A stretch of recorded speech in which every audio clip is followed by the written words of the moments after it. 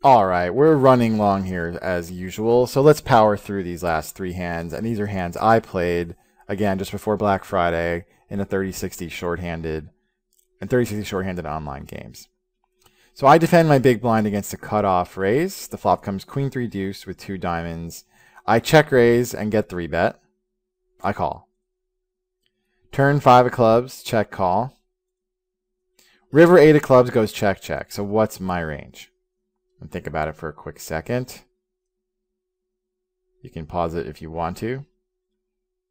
Okay, so when I check raise the flop but fail to cap it, you know that I don't have a monster hand. You can put me pretty squarely on either a weakish draw that I didn't want to keep raising with, so maybe a flush draw that has showdown value, like an ace-high flush draw, or some kind of pair between 3 and 2 jacks, let's say. I might have even capped with 2 jacks, but probably not. I probably would have called. So we have those pairs and those draws, and that's pretty much my range. When I check call the turn, you can rule out 6-4, which is one of those straight draws that I might have played this way on the flop. I certainly would have check raised the turn with that hand, and I also would have check raised a turn with the set of 5s, and I might have check raised the turn with, of course, ace-4 if I had made that straight, and maybe with some other ace-high flush draws, which I would now try to get a pair to maybe fold to this strong action because I have to have some semi-bluffs in my range. Now I have quite a few more outs with the ace-high diamond draw. So it's possible to rule out some of those hands, but I would probably keep a few of the ace-high diamond draws in my range too. So that's going to go either way.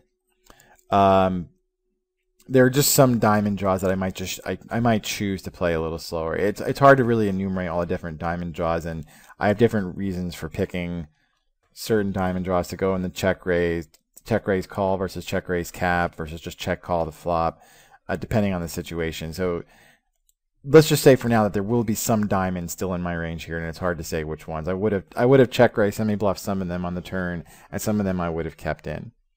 And the river, I would not lead that 8 of clubs. It does not look good for my range ever, so that doesn't change anything on my range. So adding all of that up, like I said, I have some pair between 3 and jacks. I could have 6-5 where I paired the 5 on the turn. And I could have either, yeah, I mean, that's pretty much everything. I could also have that 5-4 where I paired the 5 on the turn. As I mentioned, I have some diamonds. Some of those 5-4s I would have put into my cap range in the flop with the open-ended straight draw, but probably some of them I would have kept just so that I could represent when I hit it and also have when I hit that hand sometimes. Again, a little bit of a mixed strategy with the draws. It's pretty much the way I like to go. In the actual hand, I had 2 7s, which is pretty squarely in the middle of my range here.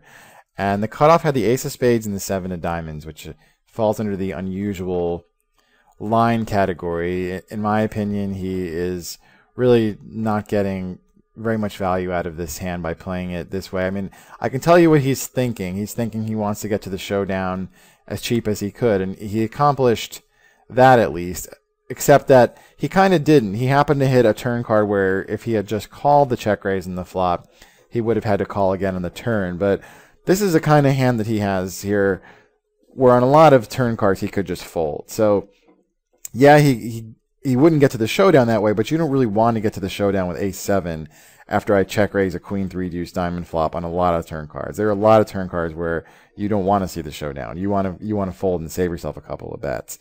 And so I think that's a little bit of, I don't know if fancy play syndrome is the right word, but a lot of Hold'em players who are otherwise pretty strong get a little obsessed with making sure they never fold the winning hand, and they cost themselves some chips in doing that because they end up calling down too often with parts of their range that they could have played completely differently.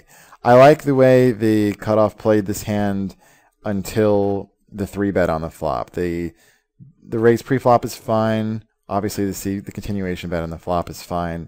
But I probably would have lost a little more with this hand because I would have had to call the turn, so I would have lost half a bet more.